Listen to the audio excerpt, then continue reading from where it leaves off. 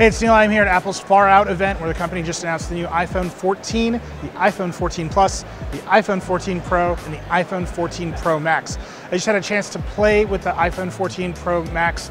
It looks beautiful. It's obviously this amazing purple color. The real standout feature is the dynamic island. That's what Apple's calling the new cutout around the front camera. The big trick here is the OLED display around this pill-shaped cutout can actually move and resize around the camera and the true depth sensor. So you kind of get a hybrid of notifications and live widgets right on the screen at all times.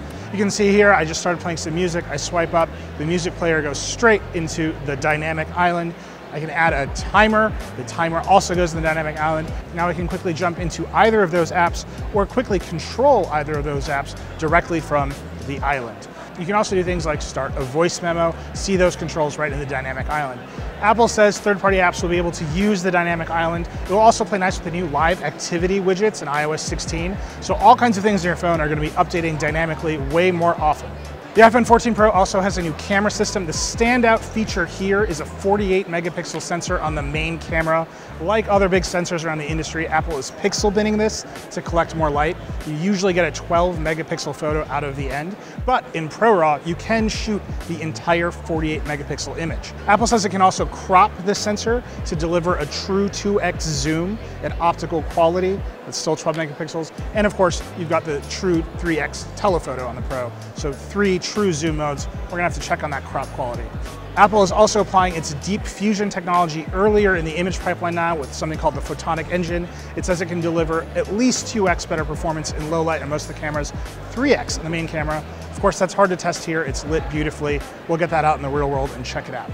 The other big news on the Pro is the always-on display. Apple says it's using a bunch of technologies to accomplish this, including a new ultra-low 1 Hz refresh rate and even lower brightness with a new kind of OLED technology it's using. You can just see your lock screen widgets here, hit the button, it brightens right up, you're awake. Obviously, Android phones have had this feature forever, but it's nice to see it come to the iPhone.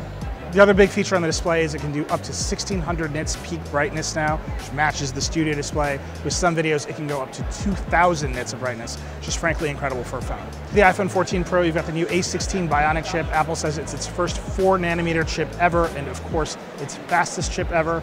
They showed us some charts, unlabeled axes. Charts look great. Apple also says in some operations, it'll be up to 20% faster than the A15 Bionic in the outgoing Pro.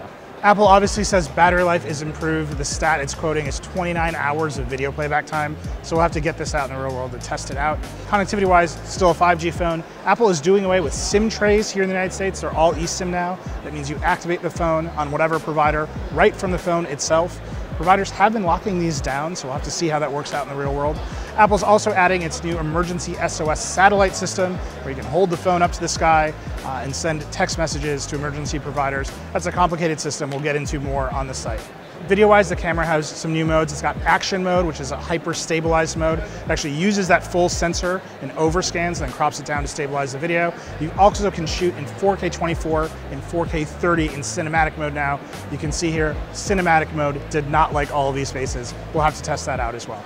The iPhone 14 Pro starts at $999. The 14 Pro Max starts at $1099. Both can be configured up to 1 terabyte of storage. Pre-orders start on September 9th. They ship on September 16th.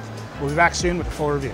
Apple also announced the iPhone 14 and iPhone 14 Plus, which has a 6.7-inch screen.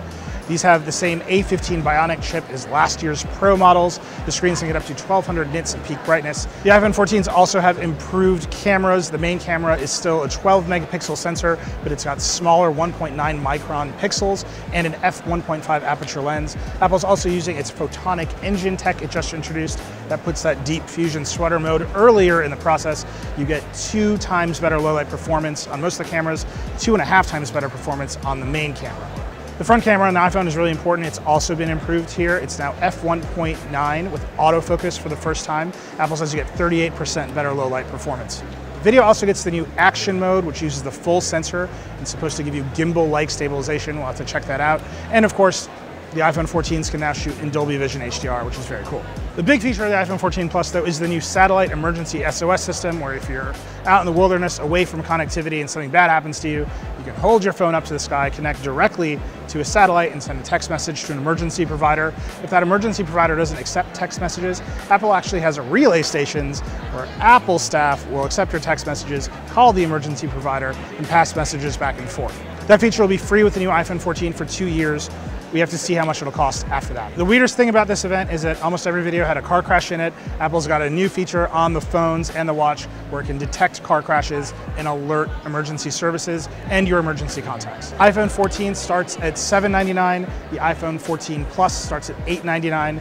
You can order them on September 9th. The smaller iPhone 14 you can get on September 16th. The larger iPhone 14 Plus arrives on October 7th. It's been 3 years since there was an event in the Steve Jobs Theater, let alone an iPhone event, and it is nuts to be back here.